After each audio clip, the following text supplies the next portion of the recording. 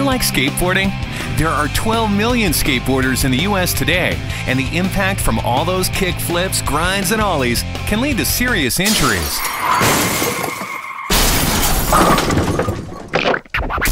That's where engineers come in, using science to create shoes that absorb impact and minimize injury. We took 3 kids to Etni's Seoul Technology Institute in California, the world's first and only biomechanical research lab dedicated to skateboarding. Today they'll meet scientists and pro skateboarders, perform experiments, and even try to design their own impact-absorbing skateboarding shoe. Come along with us as we discover engineering.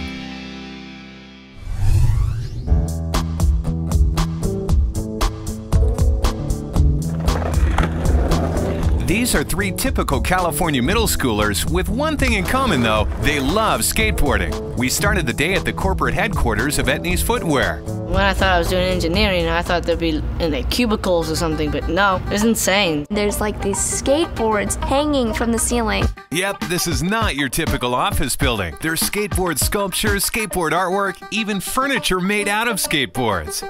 Hi, my name's Camille, and I'd like to welcome you to Etni's and Seoul Technology. I know you guys are going to be seeing a lot of stuff today, and I'd love to get you introduced to some shoes right now. So, want to follow me? Camille brings the kids in and gives them a lesson in the parts of a shoe.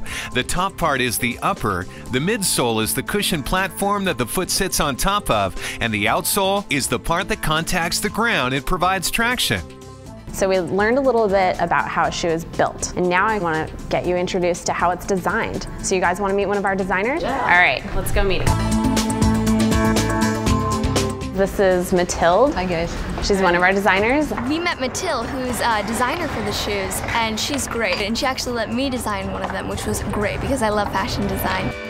After Molly got her fashion fix, it was time to go upstairs and meet the big kahuna, the man who started it all. They told us to walk upstairs to go see the CEO, and we went to his office and he wasn't there. There's no one here. He's got a nice chair, but I don't know. The craziest thing, he came to us on a skateboard. Hey guys, how you doing?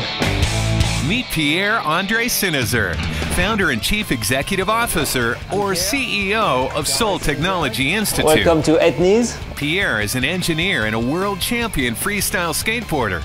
He created the institute to study the science of skateboarding to help make shoes that would reduce skating injuries. I think it's kind of cool how Pierre devoted his life into skateboarding because the shoes that he makes can help people skate longer and get less injured because of all the technology he puts into his shoes. I want to show you where the real things happen. So do you guys want to come with me and check it out? Yeah. All right, let's do it.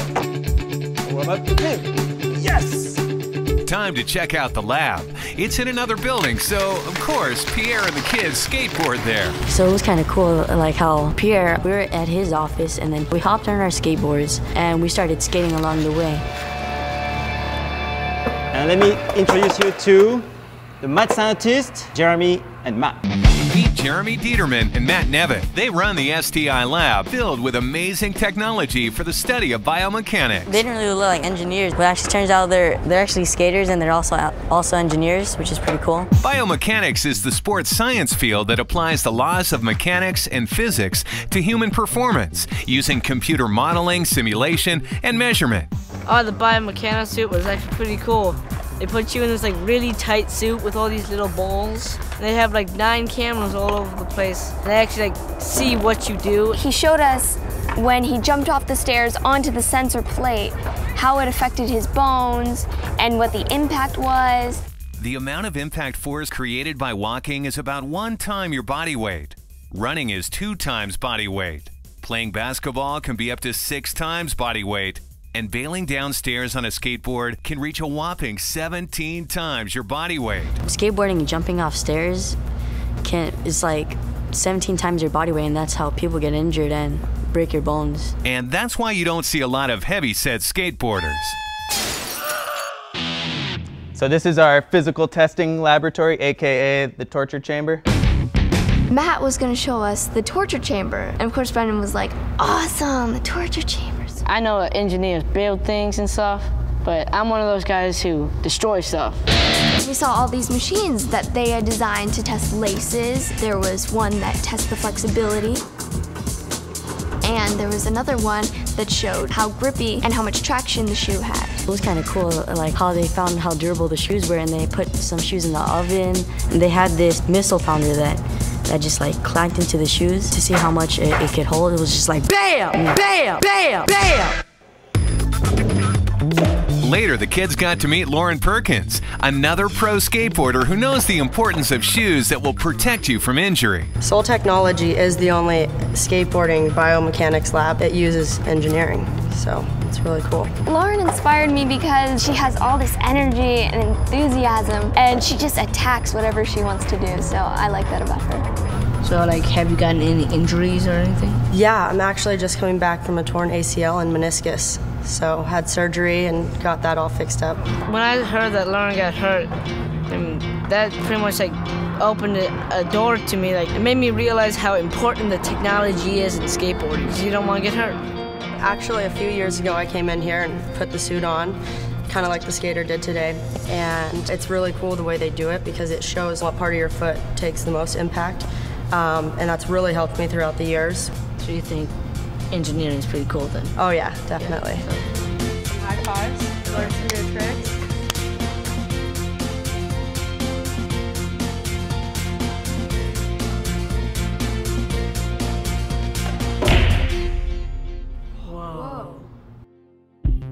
We're looking at a library of all the gel products and impact cushioning technologies that's in all of our shoes and boots. So which one is your best gel-packed thing? Well, actually, I'm not going to tell you because we're going to do an experiment and we'll have you guys try and guess. The interesting thing about this is it has this mesh material, and this mesh material is coated with a dilatant compound, which is what's known as a non-Newtonian fluid that doesn't follow the same laws as physics as everything else.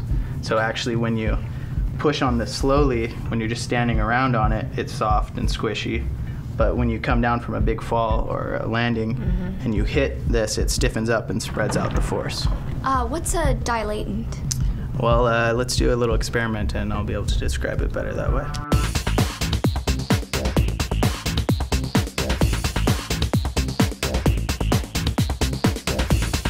You can create a dilatant material with cornstarch and water. Time for an experiment in impact resistance. Hit it really fast. It stops. Now go slow. You can go right through it, right? Completely, you can go right through, but then when you hit it, it just stops. The quicker you increase the load, the tighter the molecules go together and they can't move past each other. But when you stop moving, the molecules can move apart slowly and it returns to a liquid. The experiment with the cornstarch was really fun. We got to see the dilatant component of their G2 gel. It's just a really fluid liquid, but when you push it really hard, it stops everything and compresses, which is really cool, and it demonstrated what happens when a skater's foot has the impact on the shoe. I just want to dip my body in there. That's creepy. Now it's time for the kids to put their knowledge to the test. Time to design a sole with optimum impact absorption. All right guys, if you remember, we have different components of the shoe, the outsole, the midsole, and the insole. And what we're going to do today is have you guys do an experiment where you play around with different materials on the midsole and the insole and create your own cushioning technology. And what we'll do is we'll put them on our high impact machine here and see who does the best. So you guys ready? Yeah. Let's go. You need to find a right foot. Found it right now. Let's do this. You need to find a thick one. This one, got it. Jeremy, he told us to make 3 shoes, and now we had our ideas. Well, I think this one's kind of stiff and it won't provide much cushion. And this one is just kind of flabby. We tried putting different gel pads for the heel in because we had to work together as a team. And then, of course, Brandon wanted to put like 5 of them in one slot, and we're just... Okay, I got it. This is it. All of them? Yes. It looks like a I Lunchable. don't think that's gonna fit. Sure it will. I don't not fitting. think that's gonna work. And this one is the G2 Platinum, which has the dilatant property, which we tested with our corn flour and water. So that's the part where if it hits really hard, it'll spread the force out. So I think this is a good option. Kevin tried them on because they were his size, and he decided which one felt the best and which one he could perform the best in.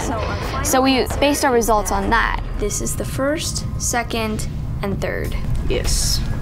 All right, guys, what did you guys come up with? Our shoes. Our shoes. This is number 1, 2, and 3.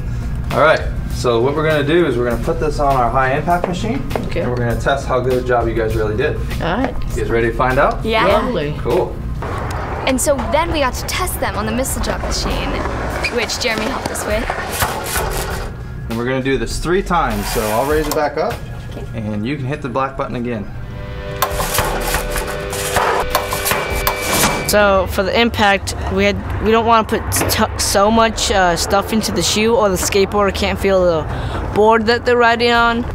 All right, guys. So your third one didn't do as good. It got 141, and what we're measuring is G's, or impact accelerations. And we want the least number of G's that will be applied to your body, which means the less force that goes up through your skeleton and your bones and your ligaments and your muscles. And so 141 is a lot of G's, whereas your second shoe only had 95, much better. Our second best, which felt best on Kevin's foot, turned out to be the best, had the best impact resistance. They did it. Their designs met with the lab standards. All right, guys, since you guys did such a great job today, you guys learned what it is to be an engineer with designing, testing, and creating your own cushioning technology for skate shoes. I just want to thank you guys for doing such a great job, and I want to officially call you guys STI Junior Engineers. Sweet. Thanks. I thought it was kind of cool to be junior engineers. Hey guys, how'd the experiment go? Great. Cool. Well, since you guys did such a good job, as a special gift, I want to invite you guys to our employee store and let you pick out whatever you want. Awesome. Serious? I'm serious. No jokes. He's not kidding. I love you, man. I love you. I have somebody here that's an amazing skateboarder. You may have heard about him on TV, in the skateboard magazine. Ryan Sheckler! Whoa, it's pro skateboarder Ryan Sheckler. The kids didn't know they were going to meet a celebrity. Ryan Sheckler comes skating out of the door. I was in total shock. I couldn't even speak. The kids got some skate time with Ryan and then sat down to pick his brain. Did you ever want to be an engineer? Or? Yeah, man, I really did. I wanted to be an engineer. I took it serious in school, and then, I found skateboarding, and it changed my life 100%, saved my life. I love it. I would never give up anything for skateboarding. So, the engineer days are kind of a little bit past me now, but, who knows? Maybe in a couple of years I'll go back to school and try to get an engineering degree. Engineering plays a big part in really anything you want to do that is tricky, that you need to figure out how to get to point A, from point A to point B. And then we got to spend so much time with him skating around. And I mean, he's such a great guy, and he told us about how his dad's an engineer. And so he relates to this. And how just because you're an engineer doesn't mean you have to be nerdy or sit at a desk. You really get to be out there and, help people do something great like skateboarding. I mean, how cool is that? I think I'll be a pretty good engineer, so I'm going to see if I can get to college and learn about engineering. Engineering is basically people working as a team to make something great. I'm glad I had a chance to discover engineering. It's pretty awesome. It was a cool day of meeting with the pros of skateboarding and the pros of engineering, and meeting the only CEO in the world that can do this.